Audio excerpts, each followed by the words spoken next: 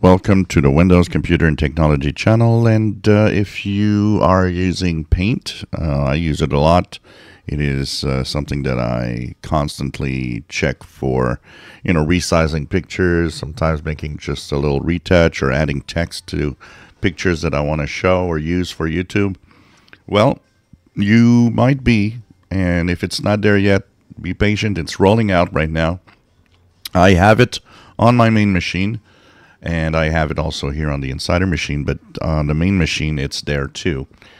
You might have the new Paint app that's rolling out. So the Paint app that you need to check is going on the upper right corner in Windows 11.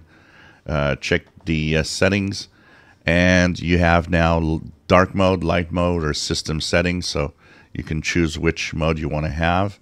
Also, it actually enables a much better and much more precise zoom, so that you can actually work much better and really do some very fine touches if you need to. That is improved also. So the version number, if you go to the settings wheel, you should be at 11.2304.30.0.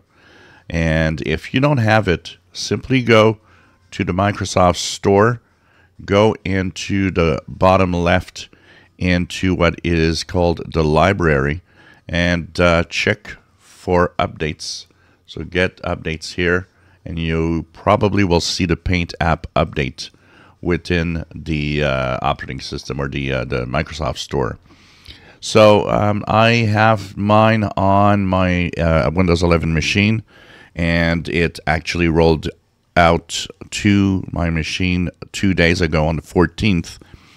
Microsoft says that there are some of you out there that might not see it yet, but it's rolling out and it will eventually be there in the next week or two if you don't have it yet. So just check out the updates, and you'll have the brand new Paint app that's been updated with dark mode and better zoom controls for retouching pictures and so on.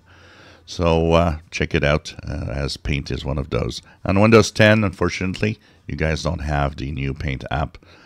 This is Windows 11 only. If you enjoy my videos, please subscribe, give us thumbs up. Thank you for watching.